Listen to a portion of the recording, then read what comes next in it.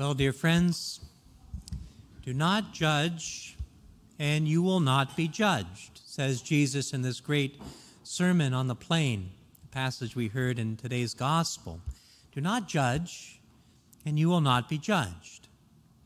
Now, what in the world does this really mean? This phrase that has been cited over and over again. Such a popular verse, especially today in the 21st century. Many, many people, some who are Christian, some who are not Christian, latch on to this phrase and use it in all kinds of ways, even as a weapon. Truly, I think it's our modern world's favorite biblical verse, hands down. It's often used as a sort of scriptural proof text for relativism, especially moral relativism. The belief that all morality, the way we live, making good actions or bad actions, the moral relativist believes that all morality, all moral action is changeable, subjective, and individual. Different strokes for different folks. I'm okay, you're okay. Let's not judge anybody. And if you dare to judge anyone's action or behavior or lifestyle, and if you call yourself a Christian, well, you're a hypocrite. Why? Well, because Jesus said plainly, judge not, lest ye shall be judged. Of course, while making such a blatant finger-pointing observation, the moral relativist often fails to see that he himself is casting judgment and therefore calling himself a hypocrite. So anyway, let's circle back to this verse. Do not judge, and you will not be judged. This is a great example of a scriptural text that can be so badly misinterpreted. It might be the best example since this phrase in question is so often lifted out of context before being weaponized from the fortresses of relativism. This line which is so often used to justify not judging people's actions. Now, what is needed here is a careful reading of the text and to keep this commonly cited phrase in view of all the other moral teachings that Jesus imparts in the Gospels, teachings that have a rich coherency. Do not judge, and you will not be judged. We can see with our own eyes in our Sunday missals, it's not even a full sentence. What's the full sentence? Here it is. Do not judge, and you will not be judged. Do not condemn, and you will not be condemned. Now, is this last part important? Yes, it's very important, big time. Do not judge, and you will not be judged. Do not condemn, and you will not be condemned. What we have here is something so common in Hebrew writing, and in this case, impacting the original Greek of the New Testament. In Hebrew culture, and this is evident most profoundly in the Psalms, you have what is called synonymous parallelism. It's a fancy way of saying two or more similarly worded phrases sandwiched right up next to one another. Two or more phrases that more than complement one another, they actually interpret one another. Kind of like saying the same thing twice for impact. So do not judge, and you will not be judged. Do not condemn, and you will not be condemned.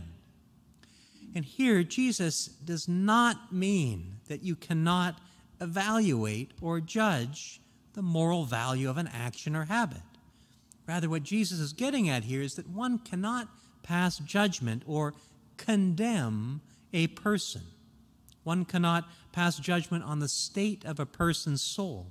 One cannot pass judgment, certainly, on the destiny of a person's soul.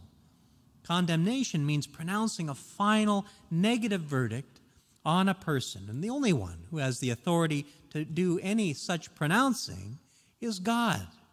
Only God can make the final judgment.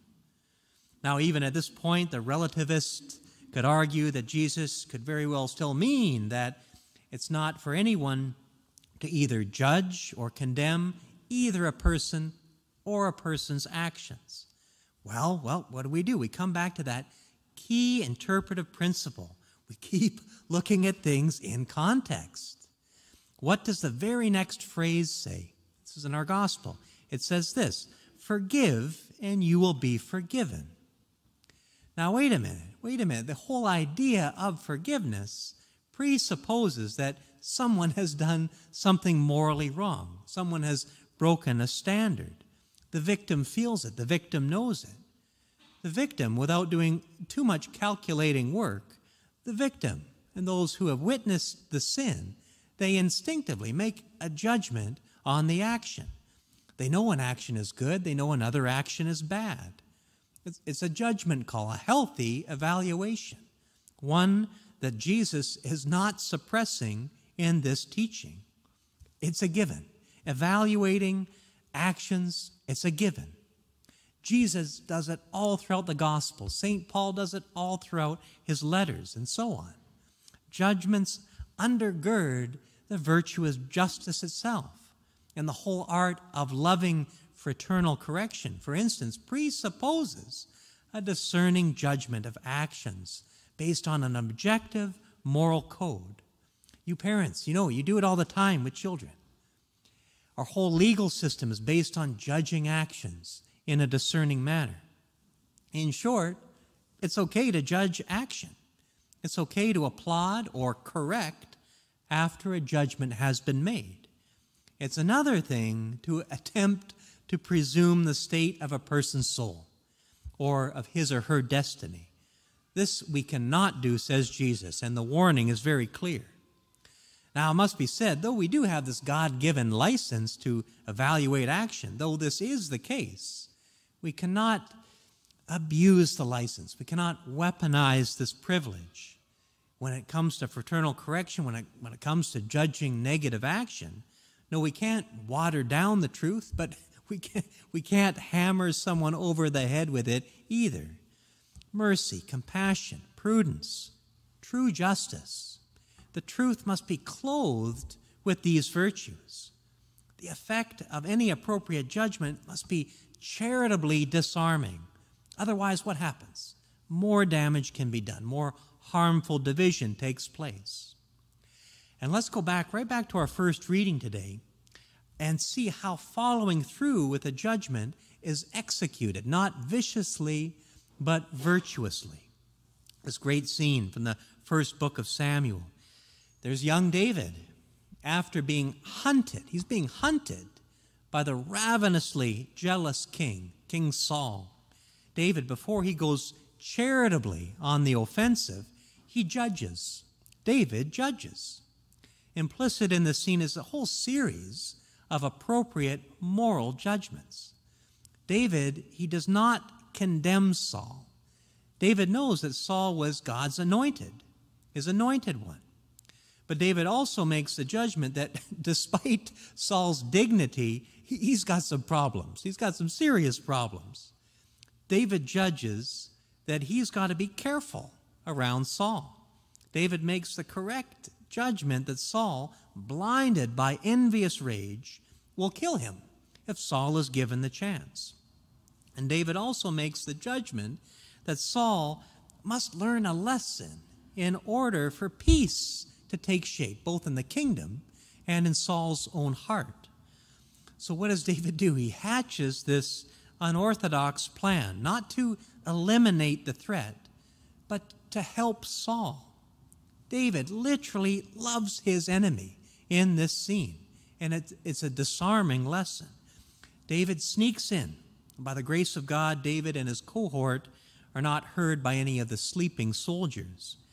And David, with this perfect opportunity, if he wanted to kill this mad, vengeful king, David, he goes down another path. David, he takes King Saul's own spear, and then he walks away. Quiet, effective, virtuous warfare. And no lives are lost. And Saul, when it is revealed to him what David has done, Saul, this tragic figure, Saul, he cries out in earnest, "Blessed be you, my son David. You will do many things and will succeed in them." And here it is. This is the gospel being lived out in David's time. What an application of mercy. that follows a healthy series of judgments. And David, he never once condemns Saul. David is always highlighting Saul's dignity. Again, this is the gospel. This is the gospel being lived out 1,000 years before Christ. And it's applicable today, brothers and sisters. Do not condemn, and you will not be condemned. And Jesus teaches us this not just so that we may avoid condemnation, but rather all of it is geared toward spurring us forward to offer mercy. Our first response to other people's sinfulness should be compassion and mercy. Why? Because that's what God offers us. Mercy, compassion, forgiveness.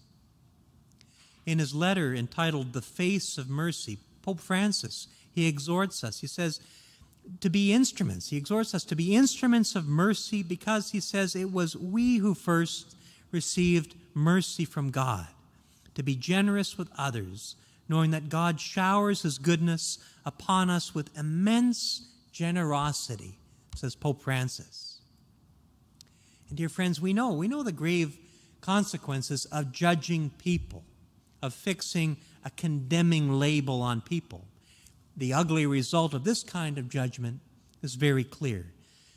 But let us not be afraid to evaluate action. And most importantly, let us make any intervention, any teaching moment, any articulation of tough love. Let us make these opportunities occasions where charity can rule, occasions of disarming mercy. Most Sacred Heart of Jesus, have mercy on us. Immaculate Heart of Mary, pray for us. Saint Joseph, pray for us.